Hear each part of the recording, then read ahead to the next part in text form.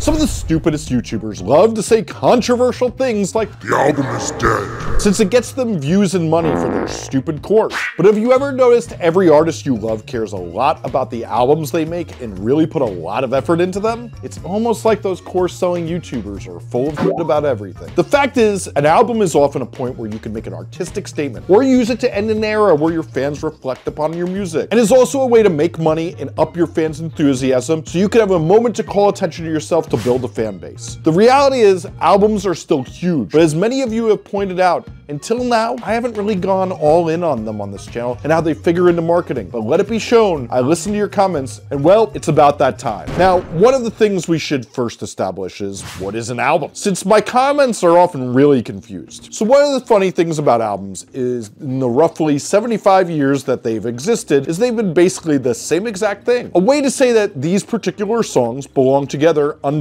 this title. Since till about 20 years ago, they existed solely in the physical form, and they would be evidence that at some point you considered this a bunch of songs that went together. But even those would change from time to time, like when Body Count had to pull their absolute banger of a song, Cop Killer, off their classic debut, and when the Strokes had to pull New York City Cops off their classic debut. Funny thing, both records had to be changed for the same reason. Really makes you think. Anyway, there's proof that both of those existed, but the way albums differ in the streaming era is the old version no longer exists once you change it. But truly tomorrow, if you had 9 albums out right now, you could shuffle all the songs for a week, then shuffle them up the next week, and those are all your album for the time being. Ugh, I know I just gave some brain genius the dumbest idea possible just now. God help us. Anyway, I know a lot of you are thinking that if you make a physical album, the digital has to match. And chief, let me tell you, that hasn't been true in God knows how long. For decades, there's been less songs on the vinyl and more on the CD or cassette, and vice versa. Vinyl bonus tracks were huge in both the 90s and 2010s in some genres. Really, albums have always been, well, whatever you define them to be. But in the digital world, since you could have some manic episode and change around your album, depending on how you think they should go regularly, like you were some guy named Pablo and you were just living your life, reimagining the tracks and putting up new versions, sounds oddly familiar. So what is an album? Really, whatever you decide it is this week. You can go in the back end of your distributor and change it in the digital world anytime you want. You can repress it with different songs and make a new version. However you want to express to your audience that these songs belong together,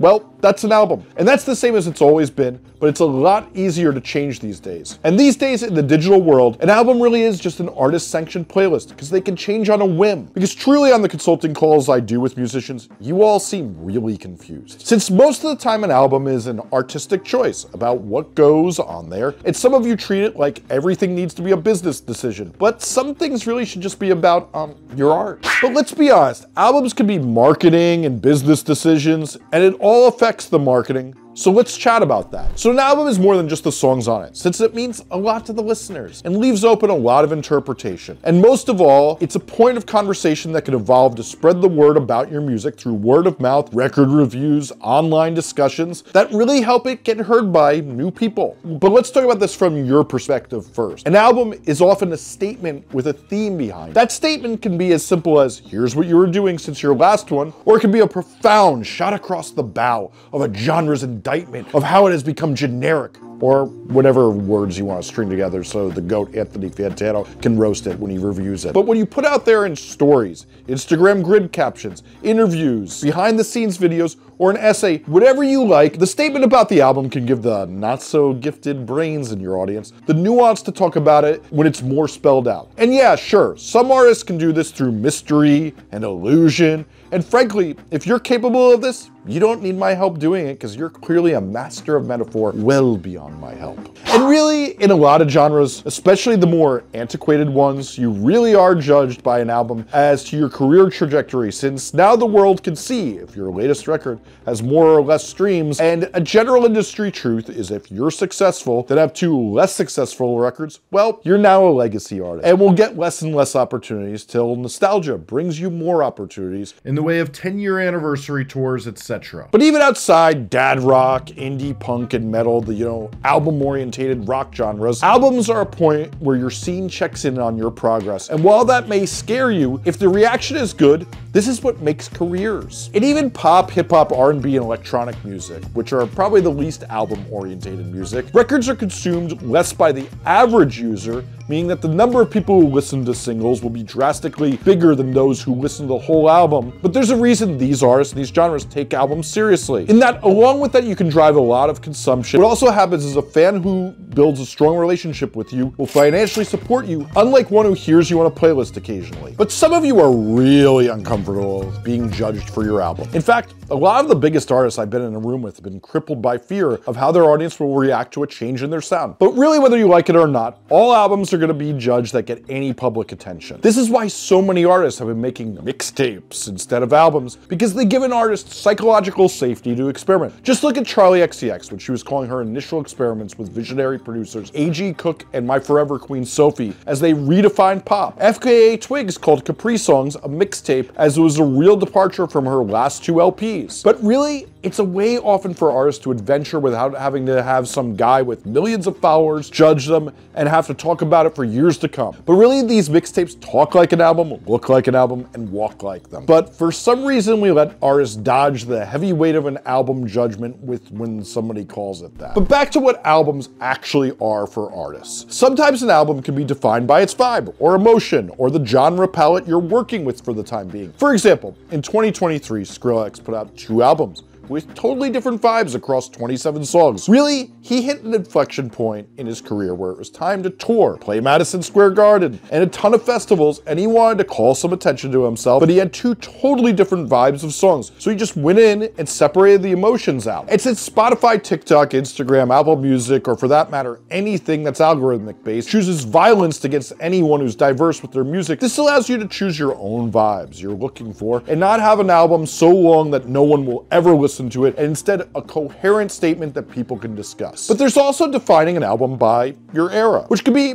a certain amount of years of your life. For example, the pop artist Lau famously just waterfalled his How I'm Feeling Now record until he decided it was done and put a cap on the era. And if you don't know about that, watch my video on waterfalling your music. Charlie XCX made one of the best pop records of all time with How I'm Feeling Now as a reflection of COVID era lockdown emotions. But really, you can define an era in so many ways. This could be your sad fussy era as you explore your gender identity after a breakup, or your banger era where you just make party music. Whatever it is, you need to just tell your audience that as you tell stories, and well, frankly, if people care, the narrative will spread and people will often identify with it. But really what I think is important when I wear my marketing hat instead of my producer or artist cap is that this is all a moment to call attention to yourself. And what I mean by that is, as long as your pre-order link is up and people can pre-save stuff from you, well, that does you good to keep promoting that album before it's out. But let's talk about what that looks like. Now, we all know I'm the guy who started the conversation about how absolutely stupid it is when unknown, lesser known artists tease their music, as it misses opportunities. But since albums are not for new listeners as much as those who are curious about you, the rules are a little different. Since let's be real here, Chief, an album could be how someone first takes you in, but odds are the reason anyone is going to listen is curiosity has been created and hype's been created around you in that somebody's heard a little bit about you, and maybe it's time they finally give you a chance. So while singles and music videos are often the samples we use to get most people interested in an artist, an album is the moment where we tell people to focus on you,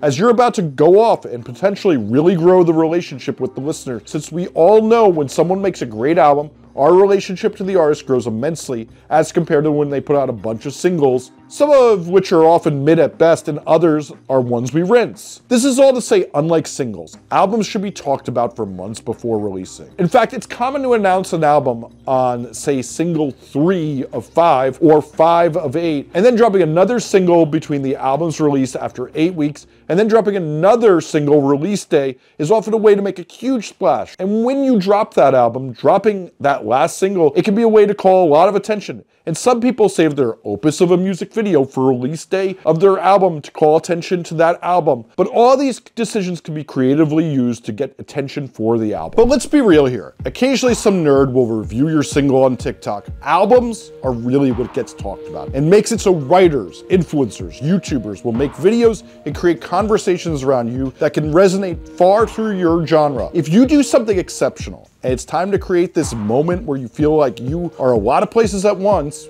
well, that really grows an audience. Since albums are more profitable by nature, it can even be time for billboards and other marketing, since the return on investment can pay off. And when people see your record in lots of places, well, people who talk about music notice fast and feel the need to talk about you if they're seeing you in many different forms. This is some of why putting out an album that really blows up is doing like what I've said in my community video, and you collect all the addresses and contacts of people who are influential in your genre and make sure they get a copy of your record and are alerted to it. Since the more people who are talking about it, the more people who love music and take it in all the time are going to feel a need to listen to your record. Since while a single can get you some attention, so many of the tastemakers who can elevate you to more fans, if you get past their gate, will only look at an album. And this is why making sure to do your community work and notate these tastemakers is crucial, so you get that fan base growth when you put out your album. And if you don't know what I'm talking about with community work, head down to the description. But what I'm really saying here is, when it's time to really up your audience and you really put in work and you've got some momentum, putting out this album can really be when you get that big boost. But I kind of skipped one of the main reasons to release an album, which is money.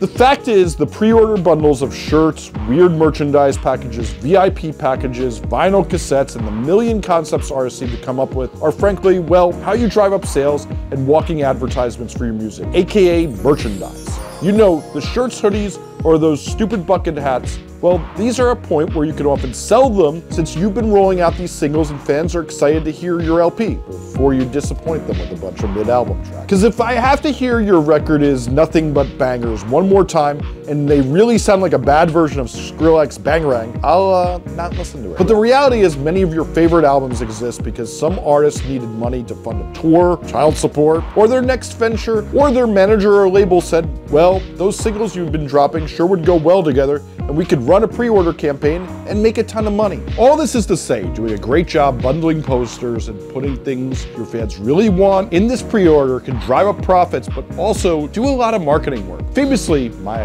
aforementioned Forever Queen Sophie bundled the Sophie Double Dildo and got herself a lot of attention, which of course is iconic, but not quite as iconic as this amazing sweater I just got. Anyway, a lot of album marketing is getting people excited to drive this up, since pre-orders also determine chart position. Since buying physical albums weighs more on the charts, and if you can get even some position on the heat seekers or a chart of your genre, you can do a lot of bragging that gets pitches for festivals, opening slots, and other opportunity doors open. But even if you're not quite ready for that, what an album can do is give your listeners an experience that grows deeper and racks up streams for 12, 14, 18, or whatever songs continually keeps you on the mind of fans, so they spread the work and make a relationship that's more likely to help you grow. Which brings me to a metaphor that's pretty right for this. When you put out an album, it's like getting a bigger rock to throw in a pond. While releasing 5 to 8-ish singles before an album is becoming commonplace, the hype and discussion that goes along with an album really helps make this ripple go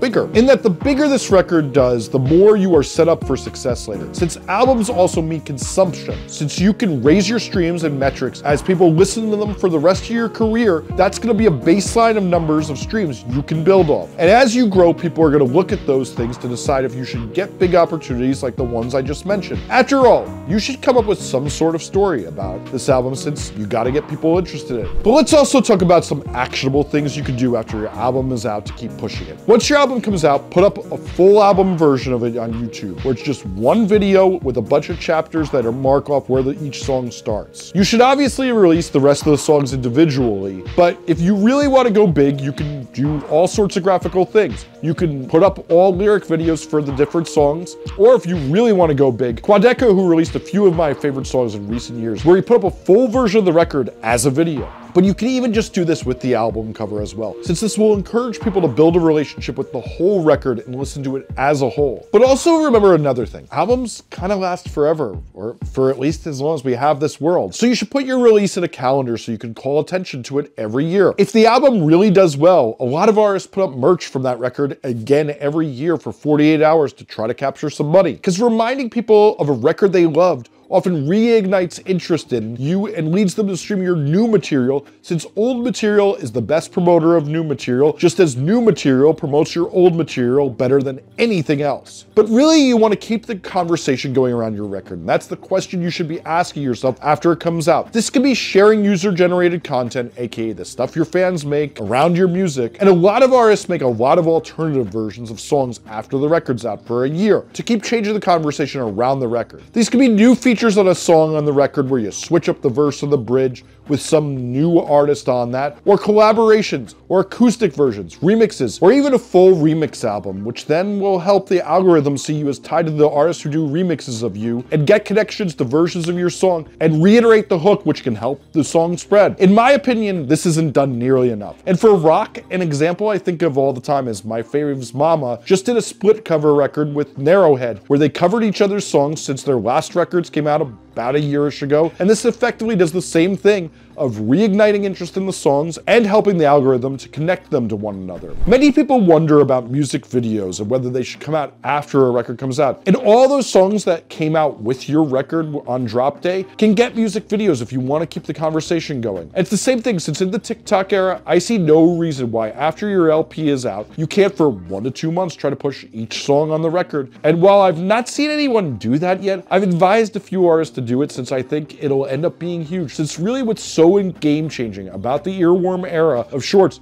is that songs are often finding new listeners or people who already like a song, and it doesn't matter how old they are because no one checks the birthday of a song to see if they should like it or not. Another way people reignite interest in a record is to make a deluxe edition. Not only does this make it seem like the record was a success, but it reignites interest in a record again by adding songs to it. These can be new songs or songs didn't make it to the record, but you can add them to the record, call it a new version, and make it seem like a big deal and reignite relationships with it. But really the thought I have on how to market an album is to keep continuing a conversation around it. Promote it with stories till it's time to move on to a new era of songs, and that's often our artistic choice on how to leave and separate an era for you to decide in an artistic way. The real fact of the matter is, for as long as you can remind people on stories on Instagram and TikTok, making content you can stretch a record people love out is gonna be helpful. And as long as they're listening, they're probably talking about it, which can grow your audience till you have something new to put out. So here's the thing, while you just learned about album marketing,